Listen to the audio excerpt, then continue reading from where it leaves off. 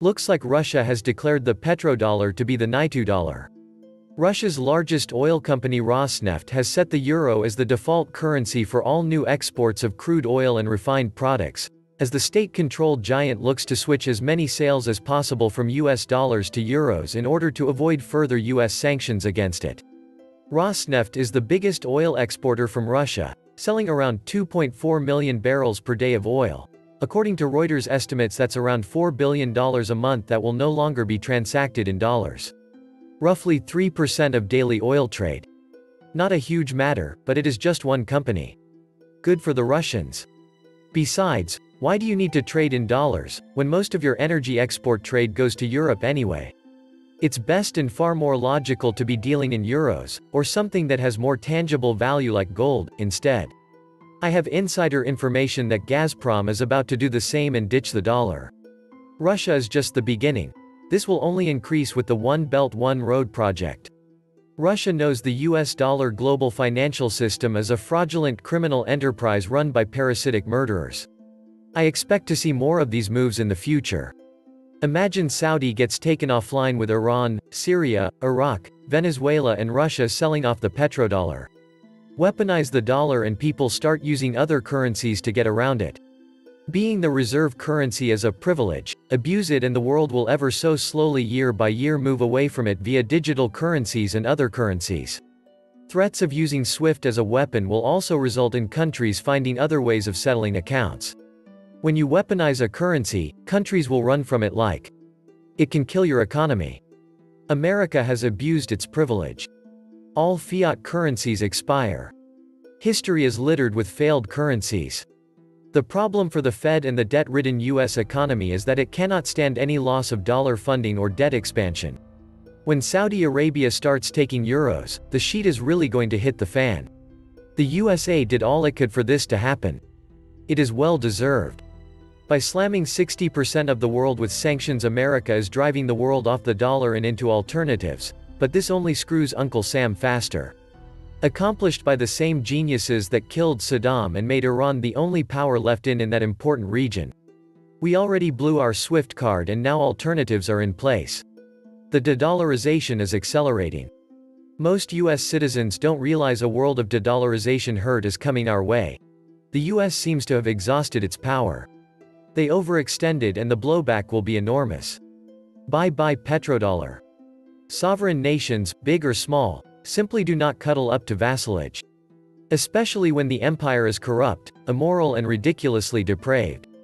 Trump may have his deplorables, but the US political system has its degenerates, engaged in an absurd theater of contempt and division, as they promote fraud, totalitarianism, transgenderism, pedophilia and Wall Street's global crime syndicate under protection of the dollar system. What an example to lead by, and for the citizenry to pay fealty to in their income tax extortion. What a perfect example of how not to be for the rest of the world to see. The orange buffoon must be scratching his head and asking his cabinet members what de-dollarization means and whether he can still call it winning. We all know what academic imposters, brainless neocon loonies have to say. Welcome back to the Atlantis Report. You are here for your daily dose of the truth, the whole truth, and nothing but the truth. Please take a second to hit the like button, hit the subscribe button, and don't forget to also hit the notification bell. Thank you. The Iranian regime and the Saudi Arabian regime are longtime enemies, with both vying for control of the Persian Gulf region. Part of the conflict stems from religious differences between Shia and Sunni Muslim groups. But much of the conflict stems from mundane desires to establish regional dominance. For more than 40 years, however, Saudi Arabia has had one important ace in the hole in terms of its battle with Iran: the US's continued support for the Saudi regime. But why should the US continue to so robustly support this dictatorial regime? Certainly, these close relations can't be due to any American support for democracy and human rights. The Saudi regime is one of the world's most illiberal and anti-democratic regimes. Its ruling class has repeatedly been connected to Islamist terrorist groups, with Foreign Policy magazine last year calling Saudi Arabia the beating heart of Wahhabism, the harsh, absolutist religious creed that helps seed the worldviews of Al-Qaeda and the Islamic State. Saudis behind the petrodollar. The answer lies in the fact the Saudi state is at the center of U.S. efforts to maintain the dollar as the world's reserve currency, and to ensure global demand for U.S. debt. The origins of this system go back decades. By 1974, the U.S. dollar was in a precarious position. In 1971, thanks to profligate spending on both war and domestic welfare programs, the U.S. could no longer maintain a set global price for gold in line with the Bretton Woods system established in 1944.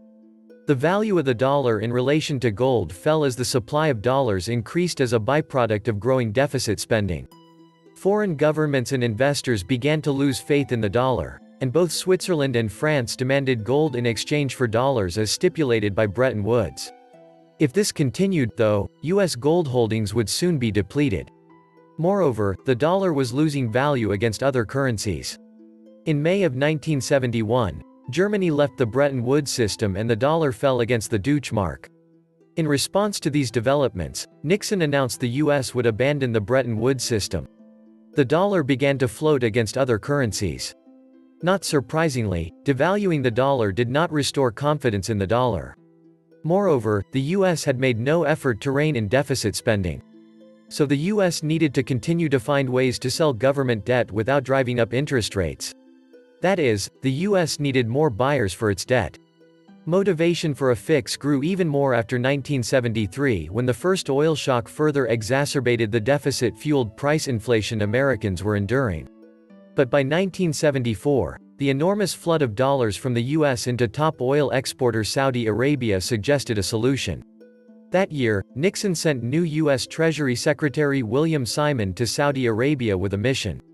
As recounted by Andrea Wong at Bloomberg, the goal was to neutralize crude oil as an economic weapon against the U.S. and find a way to persuade a hostile kingdom to finance America's widening deficit with its newfound petrodollar wealth. The basic framework was strikingly simple. The U.S. would buy oil from Saudi Arabia and provide the kingdom military aid and equipment. In return, the Saudis would plow billions of their petrodollar revenue back into treasuries and finance America's spending. From a public finance point of view, this appeared to be win-win. The Saudis would receive protection from geopolitical enemies, and the U.S. would get a new place to unload large amounts of government debt. Moreover, the Saudis could park their dollars in relatively safe and reliable investments in the United States. This became known as petrodollar recycling. By spending on oil, the U.S. and other oil importers, who were now required to use dollars, was creating new demand for U.S. debt in U.S. dollars. This dollar agreement wasn't limited to Saudi Arabia either. Since Saudi Arabia dominated the organization of the petroleum exporting countries, OPEC, the dollar deal was extended to OPEC overall, which meant the dollar became the preferred currency for oil purchases worldwide. This scheme assured the dollar's place as a currency of immense global importance. This was especially important during the 1970s and early 1980s. After all, up until the early 1980s, OPEC enjoyed 50% market share in the oil trade. Thanks to the second oil shock, however, much of the world began searching for a wide variety of ways to decrease dependency on oil. By the mid-1980s, OPEC's share had decreased to less than one-third.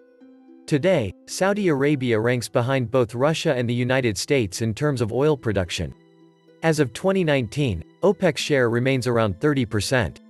This has lessened the role of the petrodollar compared to the heady days of the 1970s. But the importance of the petrodollar is certainly not destroyed. We can see the ongoing importance of the petrodollar in U.S. foreign policy, which had continued to antagonize and threaten any major oil exporting state that moves toward ending its reliance on dollars.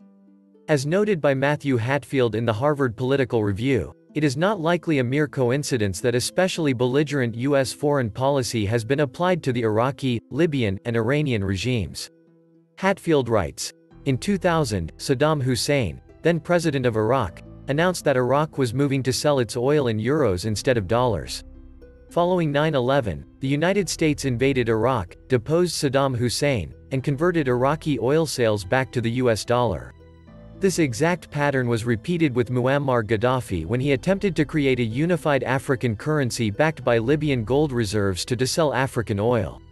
Shortly after his announcement, rebels armed by the U.S. government and allies overthrew the dictator and his regime. After his death, the idea that African oil would be sold on something other than the dollar quickly died out. Other regimes that have called for abandoning the petrodollar include Iran and Venezuela.